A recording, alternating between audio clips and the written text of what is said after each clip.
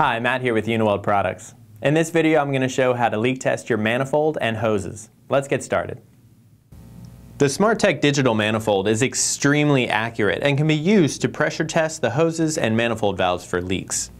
It is recommended to check your manifold and hoses regularly for leaks due to normal wear on rubber gaskets and seats. First, connect the red and blue hoses to the 45-degree hose holders on the manifold. Connect the black 3/8 inch hose with the ball valve open to the nitrogen regulator using the 3/8 inch by 1/4 inch adapter. Open the low side and high side manifold valves. Then open the nitrogen tank valve and set the delivery pressure between 400 and 500 psi.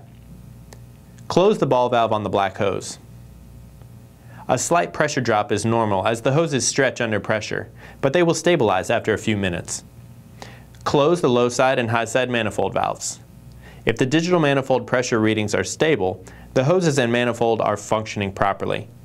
If the pressure reading continues to decrease, there's a leak in the hoses or manifold that must be repaired. Determine the origin of the leak, replace the gaskets and O-rings as needed, and repeat the pressure test. Thanks for watching. I'm Matt with Uniweld, quality tools that go to work with you.